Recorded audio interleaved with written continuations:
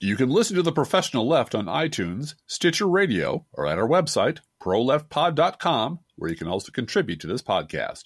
There's a PayPal button at our website, or you can mail us a letter and or contribution at P.O. Box 9133, Springfield, Illinois, 62791. This is the podcast for May the 4th be with you, 2018. It's not safe for work.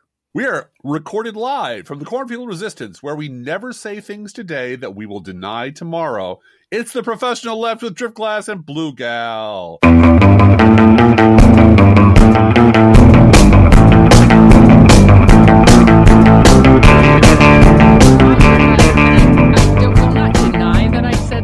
But I will issue a correction. Yeah, see, that's the thing. If I screw up, I usually say... I screw up, and I screwed up. I screwed up the past few weeks in saying that primary season is just about over. It's over for us because we have a very early primary. See what you did there? Illinois. You corrected. At the earliest possible opportunity, we called your attention. Absolutely. An alert listener. An alert listener wrote us and said, I'm confused because there's lots of primaries coming up all summer long. And I couldn't believe it. She sent us a link to primaries. I was just like, there are primaries in June and August. Yeah, that just slipped right by me. Yeah, and I don't understand having primaries in the summertime, but that's me. So there are lots of primaries coming up, and we're ready for that. We'll be ready for that, but I was just wrong. So I'm willing to say I'm wrong. That's also, there's two differences between me and Donald Trump. See? I don't deny what I said yesterday, and I admit when I'm wrong. One and third, I don't know if you know this, but our preferred choice for our district, Betsy Dirksen Londgren, is running against Citizens United. Yes, she is. And, yeah, because that's the source of most evil in politics is the money, unlimited dark money that you can just buy whole political parties. Mm-hmm. Now, getting rid of that is an uphill battle since the people who are in charge of buying and selling are also in charge of the government. So there's that inherent problem. But little steps, baby steps. We do have our old sponsor is back with us again today, where the good Lord split you. Washington, D.C.'s premier emergency farewell party planning service. They are back and they are making money. I know what's happening is that all the pre-orders that are going in out of the White House. Yeah. Just in case, let's always have 4 cakes ready. Yeah.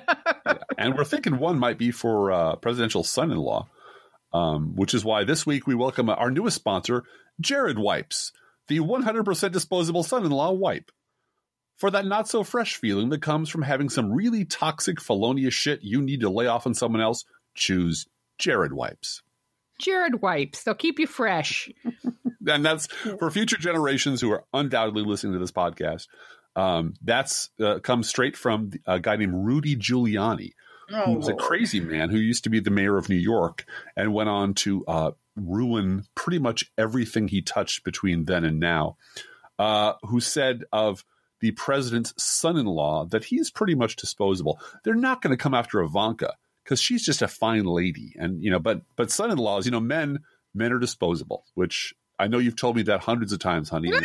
It hurts every single time. Jared, men like him are disposable, I believe is what he said. Yes. And this whole thing of, she's a fine lady. Got Jill Wine-Banks. She said, I was just on fire when he said that. Yeah. No, she's a White House advisor. She's the physical manifestation of the entire Trump brand.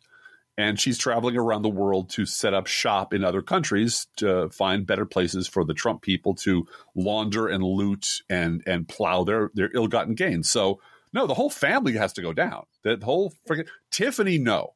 Tiffany's off the hook. Barron off the hook. Kids, no, we don't talk about kids on this podcast except in loving terms. Speaking of which, congratulations to a certain family that had a certain baby that my wife could not stop holding on Sunday. I could not stop holding this beautiful little girl on Sunday, and she's beautiful, and making her a blanket, and that's all we have to say about that. But they are podcast listeners. They might not be listening this week. No, kind of busy. Because their third child, and this is not the royal family we're talking about. No. It's our royal family. Yes, it's a friend of ours from church. Yes. Had their third. They have 2 boys who are gorgeous, and they had a baby girl, and she's beautiful. She's beautiful. And I got to sing to her on Sunday and hold her. And yeah, I didn't want to let her go. And there was a fight in Sunday school over who got to hold the baby. I didn't fight. I just sat next to the person that was holding her and looked sad. All here. When do I get to hold the baby? Anyway. And speaking of things we're thankful for, we really want to thank Tom at the Coffee Cast podcast. Yeah, they had us on, and it was a great conversation. We have put up links to that on Twitter, and I will make sure that we got one up on Facebook. I thought I did, but maybe I'll make sure we did. Anyway, we'll do that. We have had quite a week. Yes. And I did want to share sort of what happened in a very short Reader's Digest version, what I've been through in the past 14 days or 20 days. In the past 20 days, I have, as everybody else has, I mean, a lot of this is not unique to me, but finished our taxes. I have applied for another year of Medicaid for the two girls. Mm-hmm. I have appealed and filled out an appeals form for Obamacare so that we can get a waiver for open enrollment, which we should not have to do, but we have to do that. Right. And yesterday I had to visit the local Internal Revenue Service office to tell them, no, my check to them did not bounce. No.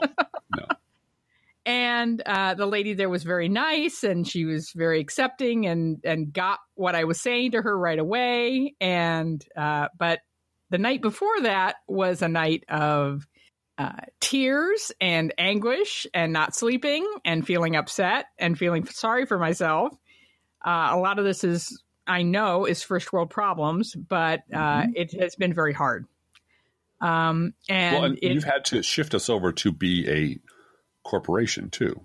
Yeah, well, I did that in January. We became an S Corp just because I was terrified that Donald Trump was going to make it so that, and that the GOP tax bill was going to make it so that we would not be able to deduct our internet, the internet that we have in our house from our taxes, because that's how we make our living, both of us. Mm-hmm. And, they were talking about, well, we're going to allow corporations to deduct all of their business expenses, but individuals who run in the gig economy are not going to be able to do that. Mm-hmm. And I was terrified that our taxes were just going to go through the roof because we have expenses related to this podcast of internet and, the books that we talk about and movies that we watch and so forth. Those are legitimate deductible business expenses. And I did not want that kind of change to hurt us financially. So that also means more paperwork. And I have enough of an acknowledgement that I have ADD, Yeah. And so when I do all of this paperwork and so forth and print everything out and make sure I have file folders and make sure that I'm organized, I'm really running against my wiring. And every time I have to go through this, I have to batten down my mental hatches and do it. And right. I do it because I'm a very conscientious person. Mm-hmm. But it's hard. But at the end of that process, as you all, I'm sure you all out there experience, if you're anything like us, you have sort of an emergency setting that your mind goes to. Yeah, like, right. Must get kids and pets out of house on fire. Right. I'm also extremely efficient and very focused and can do that thing that gets something from A to B. But afterwards, it's when everything just sort of unspools, and then you pay for the ability to do that with anxiety and dread and kicking depression yourself and killing, and feeling like you're a failure. Yeah. So you've taken on the job of accountant, sound editor, healthcare expert, IRS negotiator, and also a caregiver to a whole lot of people, and on and on and on. In addition to being an educator and a community activist and a sound editor and a podcaster. And by the way, if you go away for 3 days or 4 days, Crooks and Liars shuts down.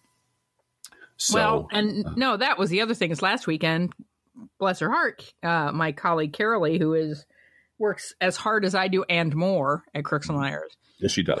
She was out Friday, and she was out. I had a 13-hour day last Friday, literally working from 9 until 9:30. Podcast was part of that, but it was at the computer from 9 a.m. until 9:30 at night. And, I was tired. Well, you should be with us. And then, that's why we're doing the podcast today on Thursday. Right. Because tomorrow is going to be nuts. And there's a whole bunch of other things going on. And we are busy and need to get things done. So yes, we love you. And you guys have been so great. We've gotten an uptick in donations. We're still out there making up for that Amazon money, though.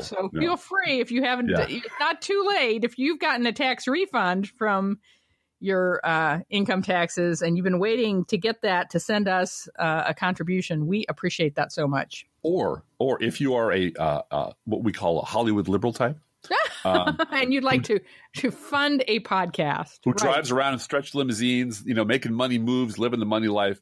I will stop saying that people like you throw nickels around like manhole covers. if you fund, because I would also be more than willing to work with their accountant. Sure. To be their employee in one regard, that they pay our health insurance premiums and get a deduction for it, right? I'd be delighted, because I too am working, a part-time job and another part-time job with no, this is with no benefits. There's no pennies coming to either of us from any of our jobs. So, and I have to say, apart from a little bit we have to pay on one of the cars, so we have 2 used cars in the driveway. We have a little house. Apart from the mortgage and that car. Like 17 kids, right? No. It just seems that way. Yeah. Every single debt that we have is healthcare related. Right. Is either insurance premiums, paying off all of the work I had to have done last year on my heart. I didn't have open heart surgery, but I had to have a lot of testing done. I have a valve that's an anomaly. It's not a big deal. I'm able to exercise. I'm breathing fine. I never smoked a day in my life, so I'm trying to convince her. I'm trying to get her to. Well, I was thinking I'd go straight to heroin after a week like this week. Why not just inject some mind-numbing substance into my body? Because that's how I felt. But especially when I got that email saying, we're not sure your check went through. And I'm just like, are you kidding me? Are you kidding me? Anyway, it all got worked out. I did say to the person at the IRS, I said, you're a real person with a real job. And I really appreciate what you do. And I'm not mad at you. I know this is a big bureaucracy. I know these things happen. These things happen. I'm here.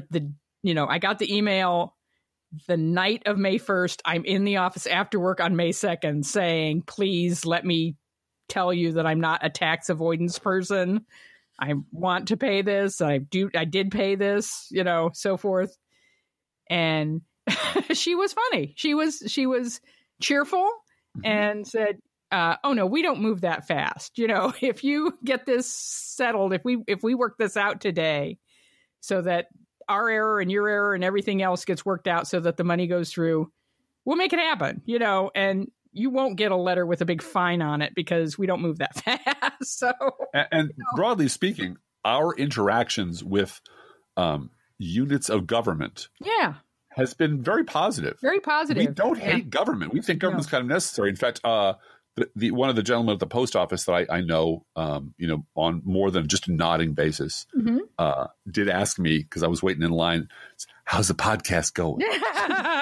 I said, well, our motto is unions. Our motto is go postal unions. He said, no. And the woman next to him says, really? I said, yeah, of course. This is civilization.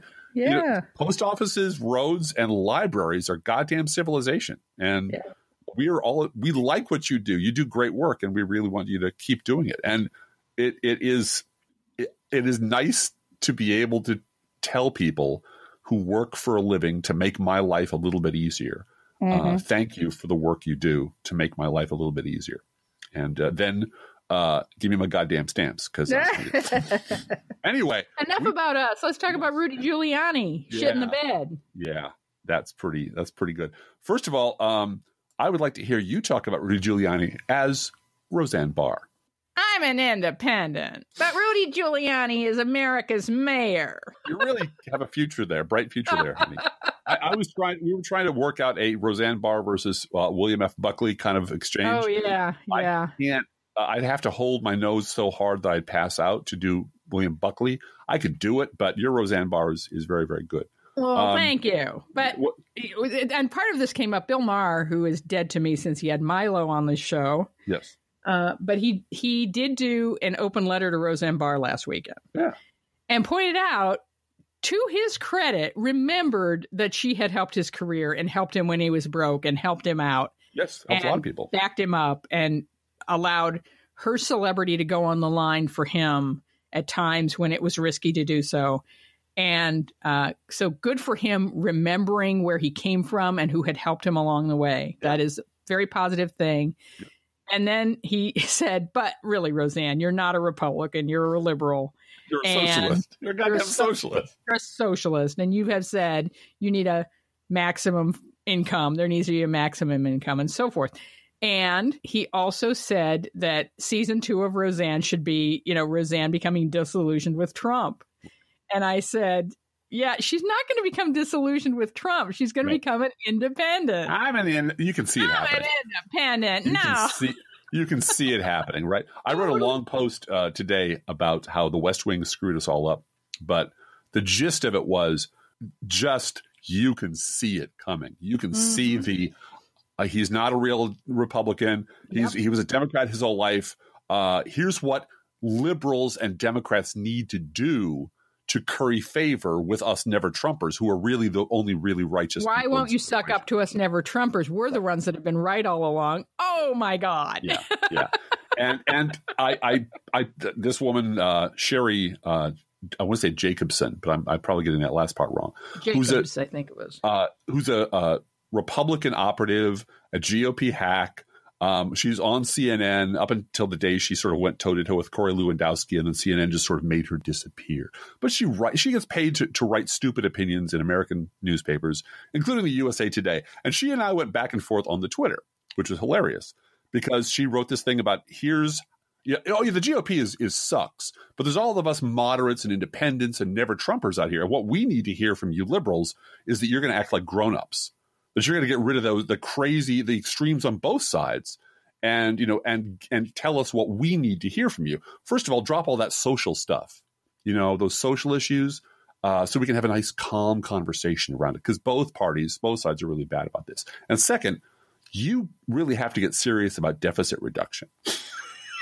And I gave her both barrels politely about both siderism, and she said, read the article and get back to me. So I did. Actually, I had already read. I said, I've already read it. This is 10-year, 12-year, 15-year-old recycled David Brooks bullshit with a little bit of Joe Scarborough, a sprig of Matthew Dowd poured over crushed Joe Scarborough and served lightly. That's all this bullshit is. And I've been writing about this for 13 goddamn years. I've written 5,000 columns on it, 5,000 posts on it. And I wrote her own post today. But you can see it happening right in front of you. And that's sort of brings us to the theme of our show, which is potentially, ironically, we're going to try a Science Fiction University political podcast crossover, which is going to fail just spectacularly. It's going to be awesome. It's going to be spattered all over the walls. But from a science fiction alternate universe timeline perspective. Right. Is it possible that the Trump administration is one of the best of all the terrible, terrible possible outcomes for the Republican Party and for the Beltway media? Oh, is that what we're going to talk about? Well, I thought I'd just set that up a little. I thought we were going to talk about how the Trump administration was the best possible outcome in terms of destroying the Republican Party. Exactly. And destroying the careerist Beltway media. That's exactly right. Cabal. That's exactly right. The best possible outcome for wrecking them. Okay. For bringing them to their you left knees. out the wrecking part, and I was thinking, oh, gee. If we leave out the wrecking part, that defeats the whole purpose. My husband has lost his damn mind. No, the idea. By the way, you mentioned Lewandowski. Yeah. I did want to read a quote to you from Corey Lewandowski from yesterday. The only way the tread president, lightly, honey. Tread lightly. The only way the president is going to face an impeachment proceeding is if Democrats take control of the House of Representatives, which I think is their goal. Yeah. Yeah. And I said, whoa, Captain Obvious has figured out what politics is. And Mr. Hugh Hewitt. Yeah. Another genius. Today. Stable genius. Yeah. Went on a long discussion about how, Bill Clinton understood the political necessity of impeachment, the political reality of it. But Donald Trump doesn't have to face that. And it's just this kind of, you really are a fucking android, aren't you? You just spew bullshit that makes absolutely no sense that you're lying about without batting an eye or breaking sweat all the time. And the reaction has been pretty much universal. Like, why would anybody put this asshole in front of any camera anywhere? Mm-hmm. He just, you see this dead-eyed stare. When Hillary Clinton was running, he was obsessed with the foreign policy, the Foreign Corruption Act, the Foreign Agency Corruption Act, and how that's going to take him down because the Clinton charity, the Clinton Foundation was somehow corrupt, and that would be the end of the Clinton presidency. And he was the fucking universal expert on this obscure law that was definitely going to take down the Clinton presidency that would never get off the ground because, foreign agents, foreign corruption, boom, game over. And then Donald Trump won. And suddenly Hugh Hewitt has no recollection of ever saying any of this. Right. And now he just says the exact opposite. And people like me just repost what he said, and he never responds. He never reacts because he's not fucking human. He's an android. I think he is human. I think he does, though, have an android method to what he's doing, which is his only goal and his only value in the universe that he has created is that Republicans will return his phone calls. Yes. And he has connections and will get an anonymous quote or a not anonymous quote or get someone on his show for an extended interview. I mean, this is the secret of Fox also, is that's how you get the president on. You're a very friendly outlet. You will never say anything that would hurt the Republican cause. And so you have connections within the Republican superstructure that make you valuable to MSNBC. Mm-hmm. And that's the whole cycle right there. That's how it works. And we'll put you on Meet the Press every now and then to boost your credibility back up to where it was. My point being, which is the point of this podcast almost every week, is you can, if you look carefully, if you look just with an honest eye, you can see them doing it in public. And that's what we mean by it's all out in the open now. Everyone's playing with their cards up. And that's what takes it. And Hugh Hewitt makes me sad because I do think he's smart. Yeah. I do think, he's somebody who I knew in college. Mm-hmm. And I did know conservative guys in college who thought that their politics was going to save the universe and they were going to be a careerist and make a lot of money. And they're just wrong about everything and have no real friends. And it's a tragedy. But he's chosen this path of, I'm going to make these people happy. It's going to make me successful. And he's found people to enable that. So there you go. So would you like to invite the Bible bitch to our circle? Sure. I did want to thank you for writing about West Wing, though, because I hate the West Wing. I know you do.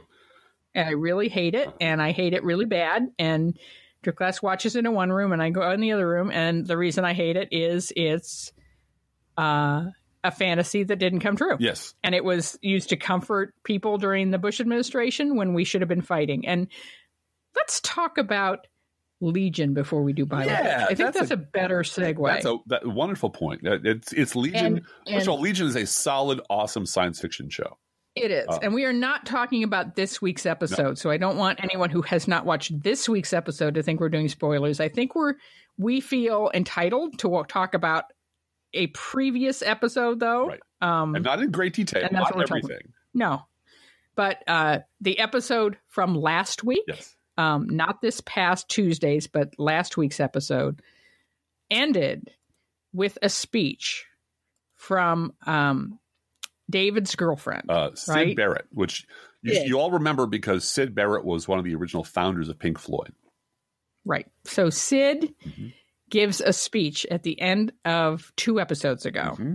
And she talks about, because she loves David and David loves her and they really love each other. And it's a wonderful relationship, how much they love each other. But she has to get it through his head that their love is not going to make them win. Right. That it's not, they are not living in a fairy tale where love will conquer all and everything will be okay because we love each other. Mm-hmm. And she has to make him learn this. Yeah. He has to learn. She puts him through an exercise where he has to learn this. Right. A Groundhog Day-like exercise. Right. Yeah. He has to learn that love is not enough. Their love is not going to make them win. Their love is what they get when they do win, but they win because they fight. Right. And we have to fight the forces of evil. You know, and in this show, those are very carefully delineated, and they're very carefully delineated in our world too. Yeah. Well, and she says, "Love won't save us. Love won't save us. We have to fight. We have to save love. Our job is to save love, not the other way around. Save love, and it's the pain that we've gone through our lives, the pain, the bullying, the infliction of damage, the scar tissue we carry around with us, that gives us the power we need to win the fight." And you know what it reminded me of? I told you this at the time. Reminded me a hell of a lot of the end of Casablanca. Where it's, I believe they kept the ending a secret or kept away from the actors, so they really wouldn't know how it would end. Yep. They had to play it with the level of uncertainty that the characters would actually have. But fuck you, I'm going to spoil Casablanca. If you haven't seen it, well, that's just on you. But after he shoots the Nazi, because you got to shoot the Nazi. Yeah. Rick puts his woman on a plane with her husband. Gives up the love of his life for reasons that are completely understandable by this point. And he tells her the problems of 3 little people don't amount to a hill of beans in this crazy world. Mm-hmm. And the war is bigger than everyone. The war is bigger than all of us. And the unspoken truth is, of course, he loves her. Of course, she loves him. Their love is the great love that powers the whole movie. But it is insignificant compared to the cause. And the cause needs her at this moment more than he needs her. Yep. And that's the way of things. And he had to be the grown-up and make that decision for all of them. Mm-hmm. And earlier in the movie, she says, you'll have to do the thinking for all of us. Yep. And that's the moment where he accepts moral responsibility for everyone. Yes, he says, I will. And that's the moment when he decides, all right, I'm making all the decisions from now on. Mm-hmm. As a general makes, not as a... The decisions are right, and the decisions are hard decisions where I have to sacrifice. Right, everyone has to sacrifice. Everyone's going to be in pain, but the cause, the thing we're fighting is so bad and so immediate and requires of us such extended, focused effort that the problems of 3 little people don't amount to a hill of beans. And that really is sort of our alternate science fiction worldview. It's not. I'm not saying that the Trump administration is the best thing that could happen at all.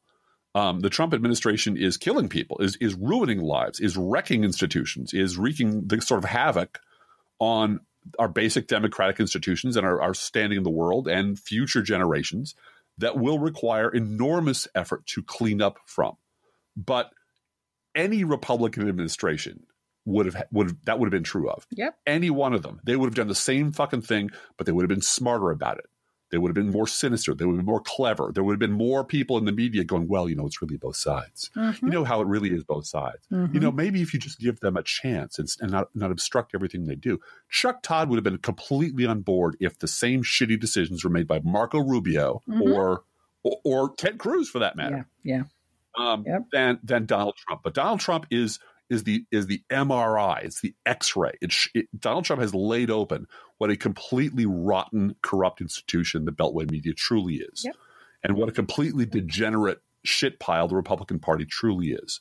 And now it's out in the open. Now it's hurt a lot of people, but maybe it was high time. Maybe it was time for that to happen. Maybe it was time for the Beltway media to be brought to its knees. Yep. Maybe it was time for the corruption. Or at least the mask to be taken off, that somehow their reporting is what's important to democracy when they are literally being puzzled and confused by the fact that the press secretary is lying to them and wondering aloud why Sarah Huckabee Sanders, who will forever now be known as Lie Shadow, I didn't know that. Lie Shadow didn't walk out on this roast. It was a roast, for goodness sakes. That's what it is. They should watch the Donald Trump roast and see how he laughed at them making jokes about him.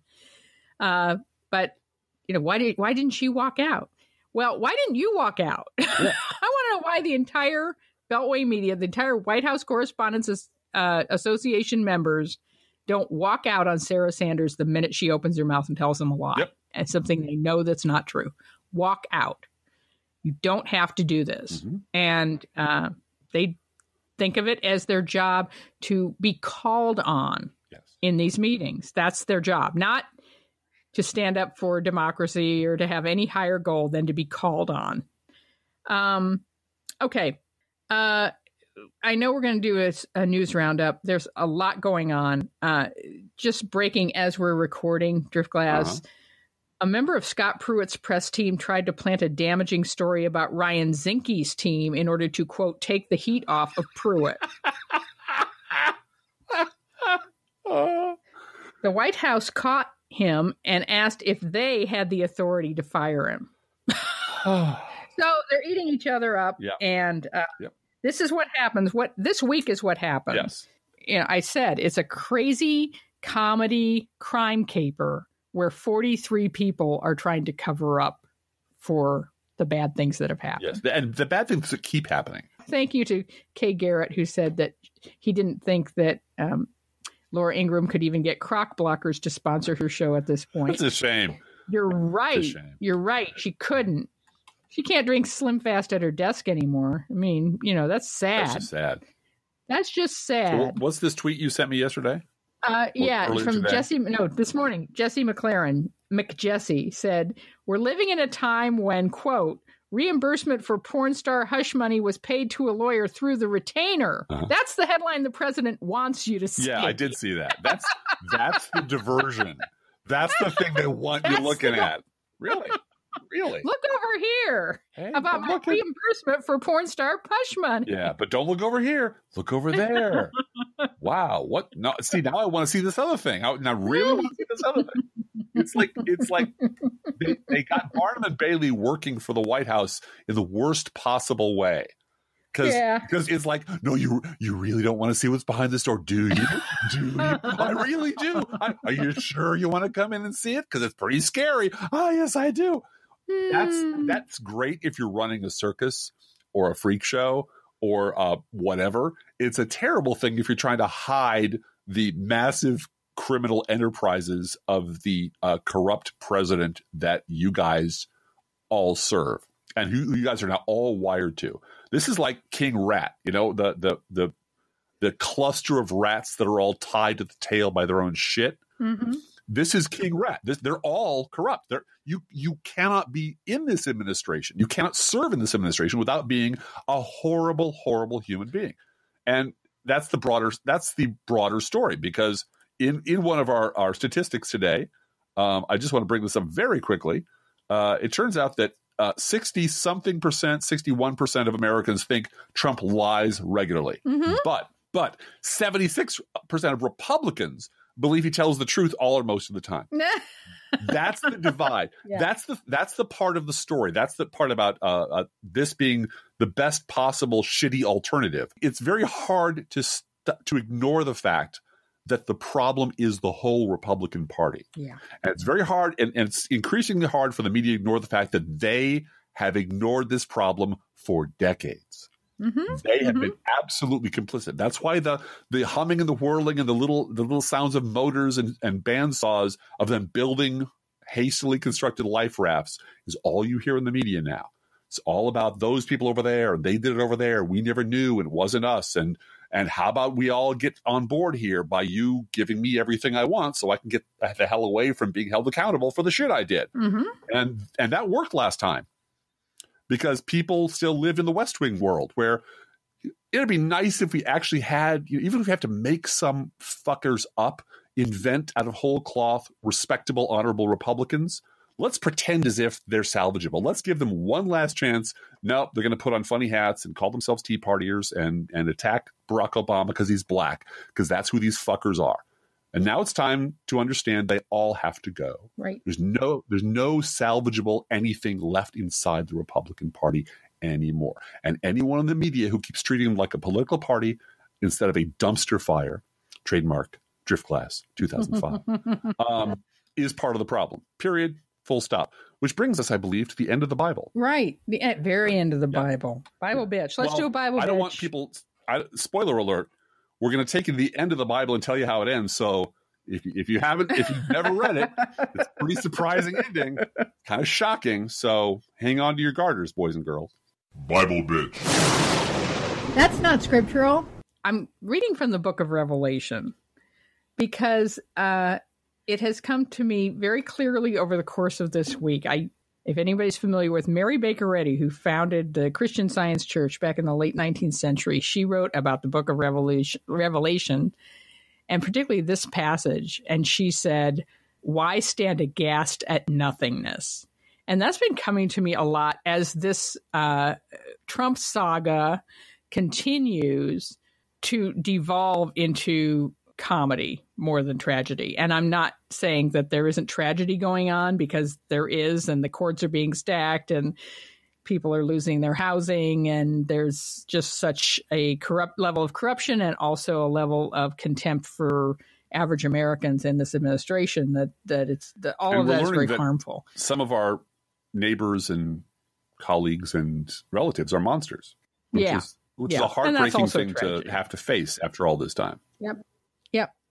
But the stand aghast at nothingness part of it is dealing with a group of people who are all trying to cover something up that happened so blandly as just another deal for these guys they are so amoral and so used to getting their own way and so used to cheating to get their own way that taking the help of a foreign government and colluding, yes, Donald Trump colluding with them to make a deal that you'll get dirt on Hillary Clinton and we'll make these sanctions go away. And that's all it was a deal, and not thinking about it. Oh gosh, we didn't know that was illegal.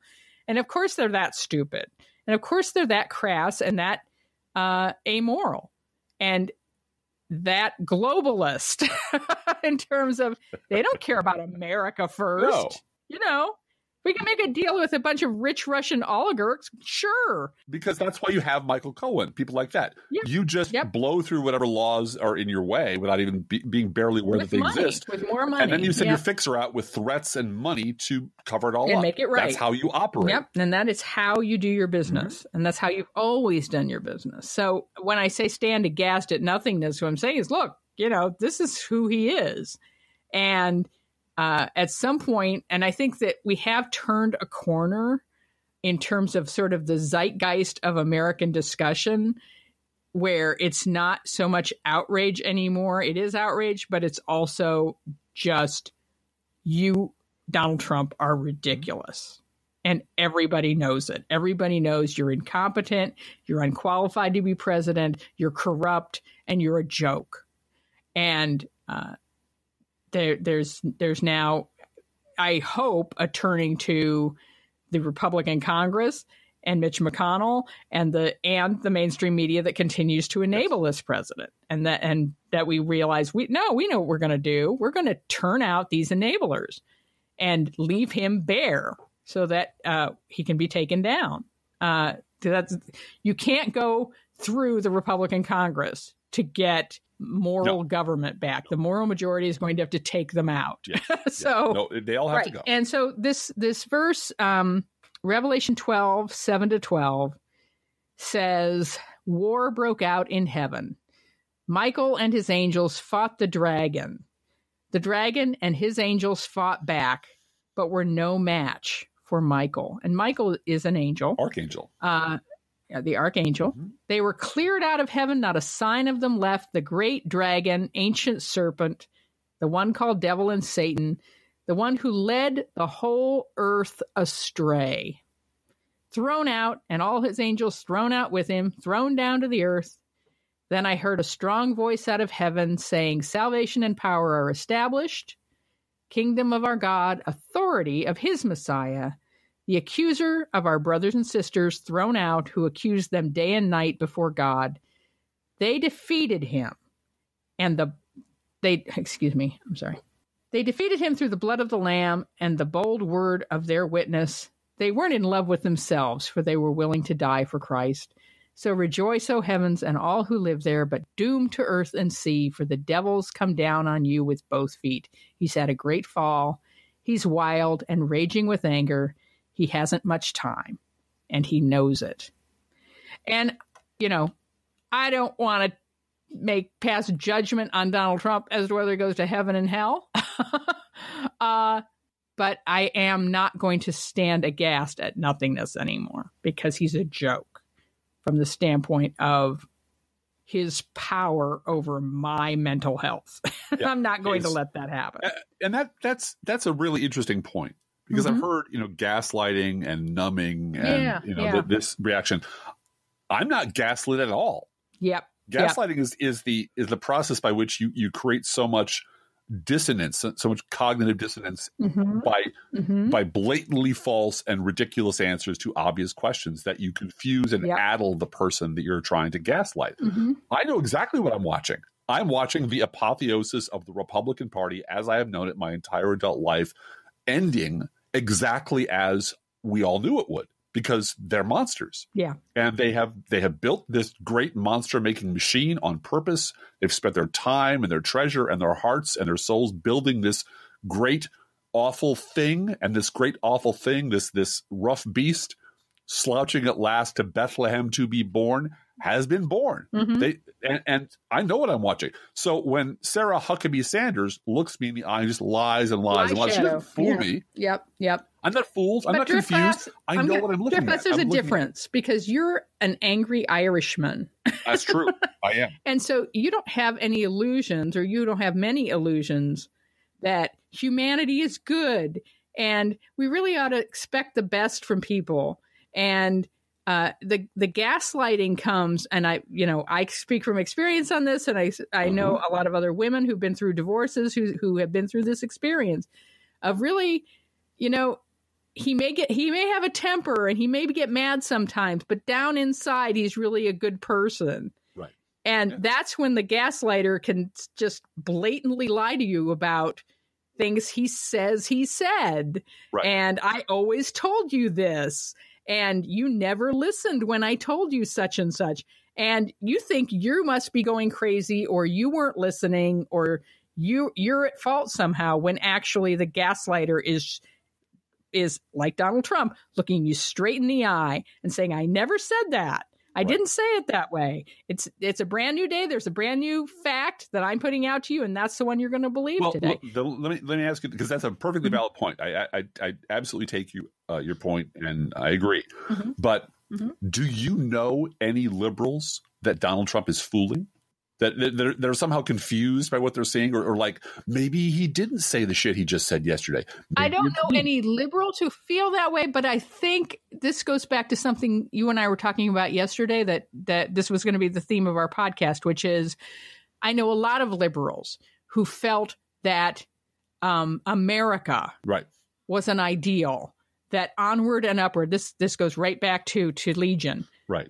Onward and upward. American history is a story of progress. I agree. And that's that alone will carry us through to the next level of whatever our next step is. And what we learned on election night 2016 is American progress is not inevitable. You have to fight for it. Oh, as you told me today, we learned yet again what African Americans in this country have known for their entire life, for generations. Exactly. That no. Precisely. Welcome to the party, guys. Yeah, this is right. Welcome to the party, pal. White women, welcome to the party. Guess what? It's not easy, and it's a constant struggle. I do want to distinguish between people who are brokenhearted because this thing came along that cut the legs out from under the forward progress of America because they're evil. Because the force that did that is despicable and awful and monstrous and anti-democratic and horrifying and well-organized and well-funded. that the acknowledgement that there's this big, scary, toxic, evil thing sitting at the center of our country, wrecking it on purpose, is something that is really hard to acknowledge. Mm-hmm. I get that. Well, and I do think that there's a whole swath of the mainstream media that is gaslit every day. Now that I agree with. Yes, we say we blame Washington, but Washington is also full of a lot of really great people. And, Fox News has some great reporters working there. Right. And we're all making money, right? And so forth. And then Michelle Wolf calls them out and said, you created this and you're profiting from it. It's like, yeah, but we're doing a job for the First Amendment and we're really great people. And all my friends are so smart and so great. And not being able to look in the mirror and acknowledge their part in this. Well, and that's the difference. I think I agree with you absolutely about that too. But these people have been self-selected into roles where lying about Washington is their job. Right. So they're not confused by it.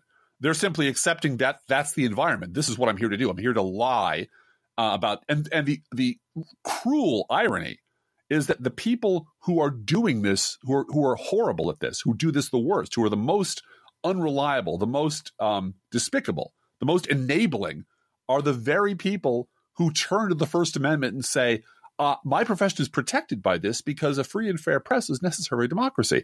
And informing the public is blah, blah, blah, blah, blah. The very people who are charged with the sacred, I would argue, sacred duty of informing the public of imminent danger are the ones who've torn out all the wiring from all the fire alarms. Mm-hmm. And I did admit defeat that night when I had that bad email from the IRS and had to go clean it up and so forth, of just feeling despair. And I turned to you and I said, they're going to win. And you said, who? I said, the voters who say they're independent. That's exactly right. They're going to win because there's 60 million of them out there and they buy fried chicken. And because they buy fried chicken and cars and pharmaceuticals and everything that is advertised on cable news, they're going to get a pass and they're going to be able to save face. Yes. And so we have to focus on the media and the elected officials who try to make this excuse. And because we aren't going to win when it comes to the 60 million voters. They may achieve certain levels of shame where they come around, or they may stay home, or they may not. But we cannot win against them, because I really don't think we can win against the voter that changes his mind and just decides, well, I'm an independent. We can shame those people who enable that in the media and who have accountability, but we're not gonna change those minds. And we can beat them at the ballot box. Yeah, and we can make people who enable them. We can use our admittedly wildly underfunded but collectively focused. It's a powerful tool. Yeah. To make people in the media who enable this bullshit, we can make them very uncomfortable. Mm-hmm. We can make them sweat if we choose to. If enough people focus in on Chuck Todd, make this Chuck Todd week, make Chuck Todd shit himself this week, really just it is possible to force people in the media to change or to alter. I mean, Bill Kristol once upon a time had a column in the New York Times. Mm-hmm. And then he didn't. Yep. Now, Bill Kristol has gone on to a glorious career destroying democracy in many other ways and being paid by virtually every media company in the universe to do so. But there was a moment there when you could stick a crowbar into the New York Times and pry his ass out. And we're rapidly approaching another moment of softening when even people in the media are getting it through their heads that, oh, this shit's really bad. I have to find a way to distance myself from this. And once they admit that, that's our opening. That's where we can stick a crowbar in and start prying some of the shit loose. Yep. Anyway. And there was an individual, I will not name him, on Twitter who said, I've had it. I am physically changing my voter registration from Republican to independent, of course, because Democrat isn't quite a right fit. That's not quite the right fit for me. But he received a lot of positive responses from people on Twitter saying, welcome to the resistance. I did not stick my nose in that, but what I would have if I had, and I didn't because, He has far fewer Twitter followers than I do. Right. I am punching down if I start punching at him. And that is not my intent. But I want to say to someone like that, can I trust you as a voter? Can I trust you not to threaten my children's health insurance anymore? Right. Can I trust you not to threaten my Social Security when it's my turn to get it? Can I trust you not to vote for people who will threaten that? And if the case is yes, you can trust me. I will never vote Republican again as long as I live because I see what they did and they're wrong.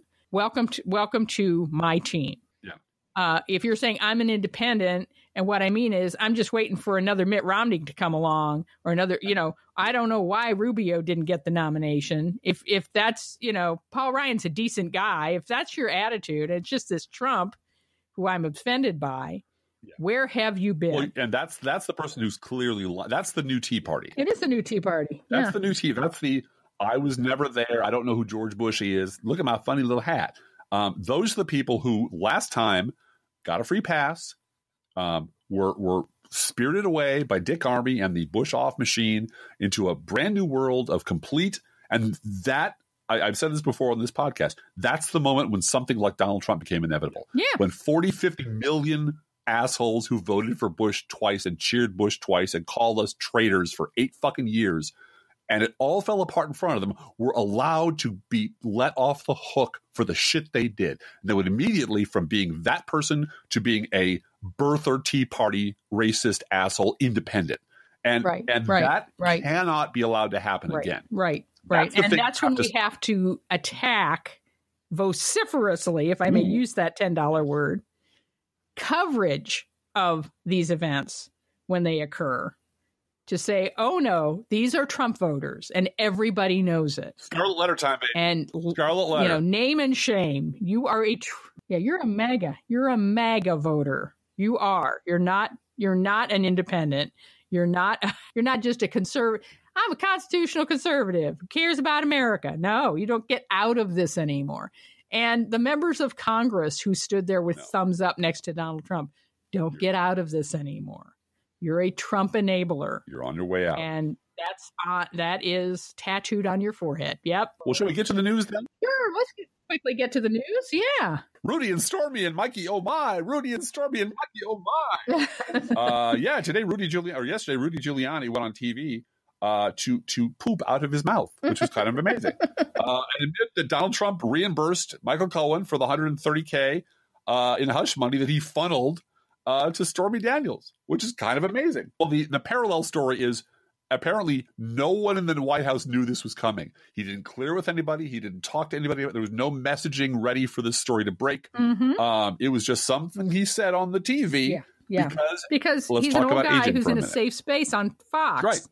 Talking to Hannity, so he can just shoot the shit. And he just can shoot the shit. And that's what he did. He just shot the shit. And Hannity kept trying to pull him out of it and say,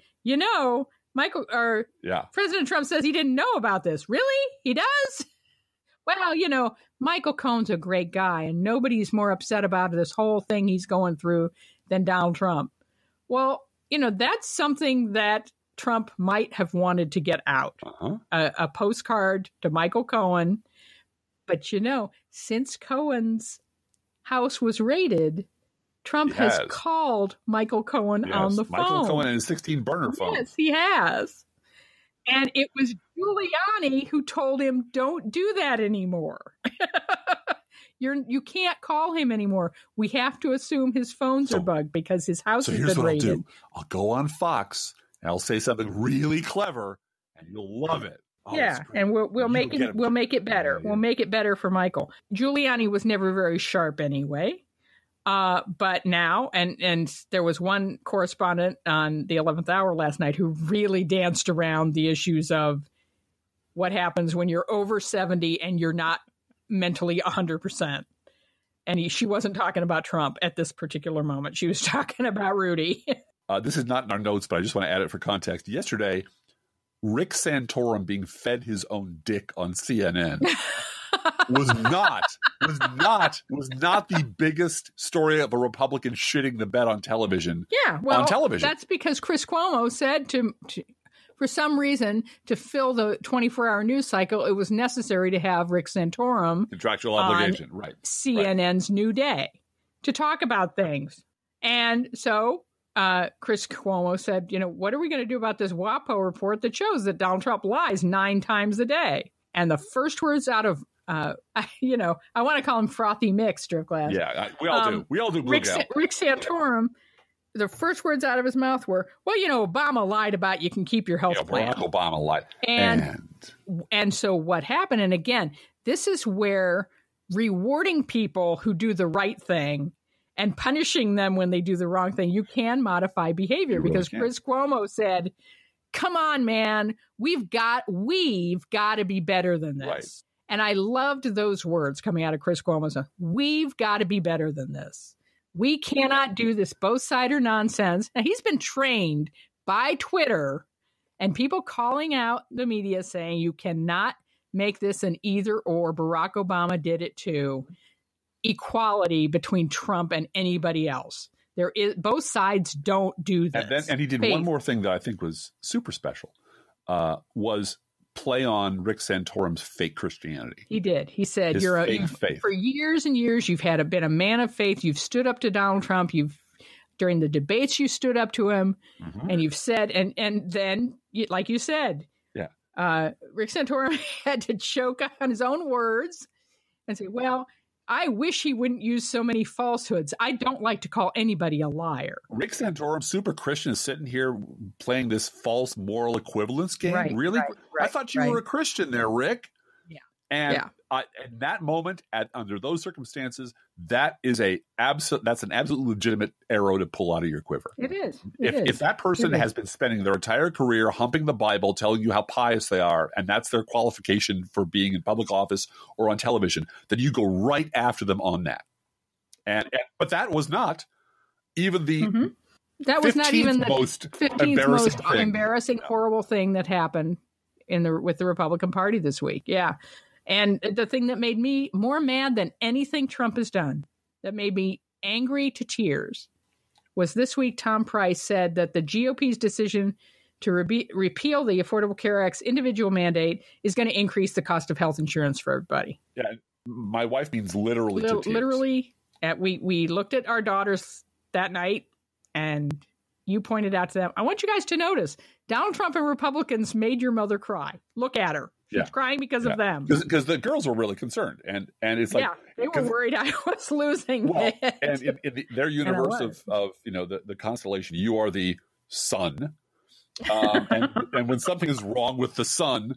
when mom cries, the whole system world is not right. It's not you girls. It's nothing to do with you. She's not mad. She's not upset. She can't stand the fact that these fuckers did it. They did it on... I didn't use that word.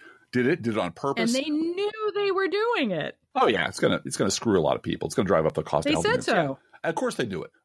And they lied about it. And our congressman, the soon-to-be former Congressman Rodney man in hiding Davis, who will not hold a town hall meeting, who will not do anything that interacts with the public in any meeting. Because he knows I will be there. That's why.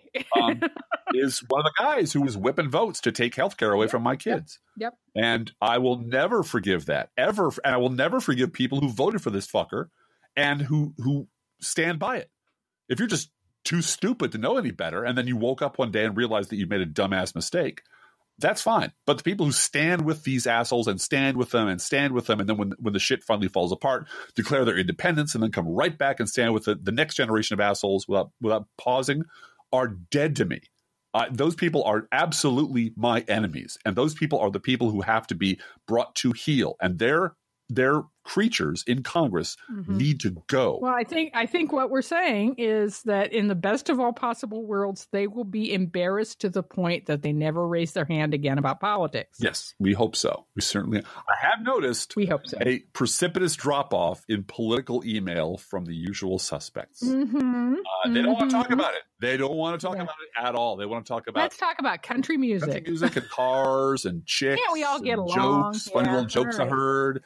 And the jokes are funny, and the cars are cool. And what about weren't you obsessed with Barack Obama? Like every 30 minutes, I would get an email from somebody about this scandal and that scandal, and using the Navy to take him on vacation. It cost $250 million. And you guys were like neurosurgeons. You at the molecular level, you were obsessed with politics. Oh, look, Barack Obama's golfing again. Yeah, and now you've won. Now you won, and your guys in the White House. Why are you suddenly not interested at all in anything to do with politics? Oh, well, it must have something to do with the fact that I guess classic cars and little jokes in country music are much more interesting than the guy you vote for it turned out to be exactly the person I told you he would be. Mm-hmm. So let's talk about something else. Yeah. Like the Iran nuclear deal, which we're going to get. That's over. That's over. Donald Trump's decided to withdraw from it because he believes everything he heard on Fox News or, InfoWars or whatever. Yeah. Robert Mueller warned Trump's legal team that they could do this the nice way or the not nice way. And it turns out that Trump's current legal team does not have the security clearance required to discuss sensitive issues. During any interview with Mueller, Trump's former attorney, John Dowd, was the only person on Trump's legal team with the proper clearance, and he quit a month ago. So they're just behind, they're behind on all these things. And his Donald Trump's unhinged outbursts are getting more and more frequent and more insane. This week, he threatened to, quote, get involved in the rigged system over the Justice Department's ongoing dispute with the House Freedom Caucus. Specifically, the Justice Department has a longstanding protocol of not turning over material in an active investigation to the Senate, to the House, to anybody. They don't hand that shit over while they're in the middle of an investigation, especially, and that's just standard operating procedure, especially knowing that the people who are running the House investigation are stooges of Donald Trump. And the minute they hand anything over that's interesting or relevant or important, these fuckers will scamper right over to the White House, kiss his puffy white ass, and hand over everything they know to him because they want him protected at all costs. They are absolutely corrupt. They're absolutely enabling him every step of the way. Everybody knows it. And everyone knows that if you hand your notes to the Freedom Caucus, next stop 30 minutes later is going to be Fox News and Donald Trump, and everyone knows it. So the Freedom Caucus is like preparing impeachment for Rod Rosenstein, which will never go anywhere. But they're desperate to find out what the fuck the Justice Department's doing, and the Justice Department is saying, nope, go pound sand. We're busy bringing you all down. So go away, little boys. So Trump's bodyguard and a Trump lawyer raided Dr. Hobo von Feelgood's office. Yes. Took the original and only copy of Trump's medical chart from February 2017. Harold Bornstein also admitted that Trump dictated the whole letter regarding him being the most healthy president ever in history. That was just made up as I went along. Yeah. Yeah. I didn't write it. I just made it up. Now, again, we played this game. Everyone plays this game. But imagine what would have happened if Hillary Clinton had said that. If Barack Obama had said, Hillary Clinton, who obviously had fatal pneumonia that was going to kill her, which was reported in banner headlines in the New York Times. Everyone was speculating, oh my God, maybe she's going to die really soon. Imagine what would have happened if after she was elected, her doctor went out. She said, yeah, we just made this shit up. Yeah, we made up a bunch of stuff about her health. She's really got an alien living inside her that's going to burst out of her chest cavity any minute now. But you didn't need to know that because fuck you. You don't need to know that. Any rounding error on any given day that happens to the Trump criminal enterprise, any 0.0001% scandal would have been enough to end the Clinton presidency. Or the Obama presidency. Absolutely. And everybody knows it. Ukraine stopped cooperating with Mueller regarding Paul Manafort at the same time the Trump administration was finalizing plans to sell the country anti-tank missiles. Yeah. Planned Parenthood and two other reproductive rights groups are suing the Trump administration to block a radical shift in the federal Title X program, which would emphasize things like the rhythm method. And by the way, today is National Day of Prayer Day for the 2 Corinthians, I eat a little cracker and a little bit of my juice and that forgives my sins day. And there's a very funny picture up at Crooks and Liars that was on Twitter of there's Mike Pence, bowing over his hands with his eyes squeezed tight, really, really tight. And Donald Trump is kind of giving God the side eye. Yeah. But in addition to the Planned Parenthood lawsuit, I thought it was hilarious. Found out about 3 hours ago, the ethics groups that have been suing Donald Trump on the emolument stuff. Right. Crew, they're called. They filed a supplemental criminal and ethics complaint against President Trump this morning over the Stormy Daniels payment, thanks to new information that Rudy Giuliani provided last night on the Sean Hannity show. Thanks, Rudy. Thank you so very much. You're you're a helper, Rudy. Thanks for being a helper. What helps the boy? It's like shaking bacon. He helped. Yeah. Well, and Michael Avenatti wants all of Trump's surrogates and Donald Trump to be on Fox News every day. All the time. Like, they should live in the Big Brother house and just cameras on them. Have cameras on talking all day long. And now we find out they kind of do. And they're kind of cool with that, which I don't know how they're going to feel about that once it all falls apart, but good for them. You want me to rip through the Pruitt news? Yeah, go ahead. A whistleblower at the EPA said that Pruitt was a bold-faced liar when he testified that he never retaliated against anybody, any subordinates. His $100,000 trip plus to Morocco was arranged by a lobbyist who won a $40,000 a month contract from the Moroccan government. Isn't that exciting? And thank goodness for state governments. California and 17 other states are filing lawsuits against the Trump administration to protect the national vehicle emission standards being rolled back by the EPA. And we will have a Democratic attorney general in Illinois. Yes, we will. All of the candidates for attorney general have promised to join all these lawsuits against the Trump administration. So that's going to happen. We'll be there. And speaking of President-in-waiting Mike Pence. He's got the word Trump tattooed across his forehead. He's permanently labeled forever. In one day before the National Prayer Breakfast, when he asked God to forgive him for being Mike Pence, he called Joe Arpaio, Torturing Joe, the criminal, the felon, the first person that President Stupid pardoned. He called him a champion of the rule of law. I was glad to see him, damn glad to see him, because let's face it, Arpaio people, our Pence people, are Handmaid's Tale people. They're all the same. They're all the same king rat. This is the week that Trump tweeted that it was so disgraceful that the questions concerning the Russian witch hunt were leaked to the media, but of course they were all leaked out of Trump's White House. Yeah. And his legal team specifically. Okay. Yes. The campaign has spent $228,000 to pay part of Michael Cohen's legal fees. As long as all of the bookkeeping is very careful and everything that they are spending is related to the campaign, that is okay. But something tells me that there's going to be a lot of accountants from the prosecutor's office looking very carefully at all that money and phone calls about any promises of money to make it right or make it good, etc. Mexico's going to pay for the wall. Trump tried very hard to blackmail Montana Senator John Tester with, I know stuff about John Tester, and no one in the media believed him, and no one in the Congress believed him, and that story just kind of blew right over. But calling out a U.S. senator and saying, I know secrets about him because you don't like that John Tester was doing his job about Dr. Johnny Feelgood, this is what the new normal is, and we're not going to normalize that. So Donald Trump threatened to shut down the federal government in September if he doesn't get his stupid wall. So got that to look forward to. John Kelly referred to Donald Trump as an idiot, according to many highly placed sources, and I don't doubt that for one little minute. I'm going to skip ahead to Kanye, if you don't mind, and say it's important. I think you should all listen very closely, get in close where you can hear my voice. I don't care. I couldn't care. I don't care what Kanye West thinks. Don't care. Yep. Don't care what Kanye thinks about anything. Ignorant, racist, approval-seeking, mentally ill person thinks about. Yeah, there was a whole thumb wrestling contest on some of the radio stations about genius versus craftsman versus this. Like, hey, come on, man. Mm-hmm. I could run down the personal and political peccadillos and horrifying behaviors of some of my favorite authors. The two don't have anything to do with each other. And so I don't give a shit about Kanye West. Never did.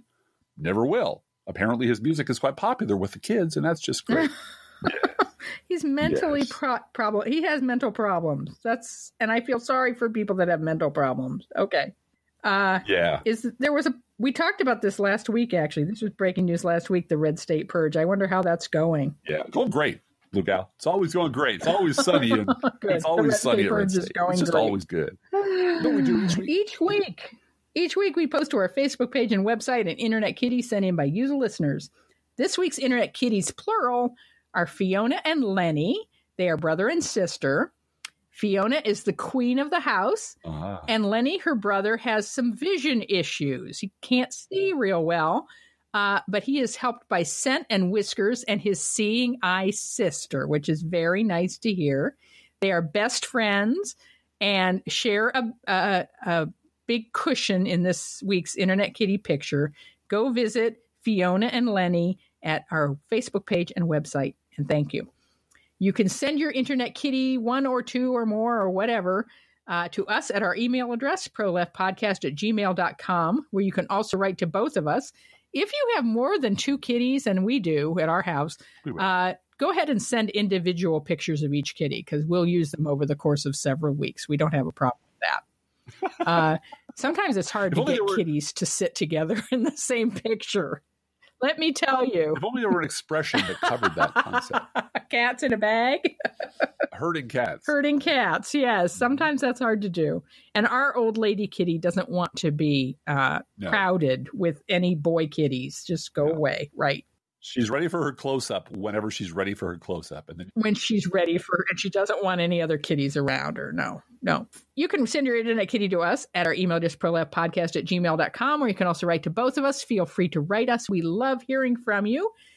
Be aware that if you write us at any of our addresses, we reserve the right to read your email or U.S. Postal Service. Go Postal Unions. Letter on the air, unless you say otherwise. I did want to thank the woman who sent us 2 coffee mugs this week. We don't need any more coffee mugs, but these were very clever. The Ithaca Tumbrel and Guillotine outlet store, was it? I don't have the mug in front of me. I don't have it in front of me, but it's and it's we make all your 1%ers 12% less. Yeah. Something to that effect. They're very clever. And they're big, and I can drink a lot of coffee in one of those. So thank you for those mugs. We'll make room for them somehow. and they will hold other fluids than coffee. They will hold other beverages than coffee. We're going to test that out. Yeah. Beer Stein or whatever. Sure. It is my theory that I'm going to test out. Where am I? Oh, so it's don't forget our gourmet coffee guideline. Speaking of coffee, that's what it is. Don't forget our gourmet coffee guideline. If you can afford to buy an espresso-based beverage for yourself, buy one for us. This is not charity. This is our job. I love you. You love me. I love you, too. I do. I love you like crazy. He loves me, folks. Even when I get totally over-emotionalized and stuff. Yeah. He says I always cry about the right things. You do. Thank you. You do. Thank you. You really do put up with me. I appreciate that. Approximately 1% of our listeners support this podcast with a contribution, and you can too. See our website, proleftpod.com, for details.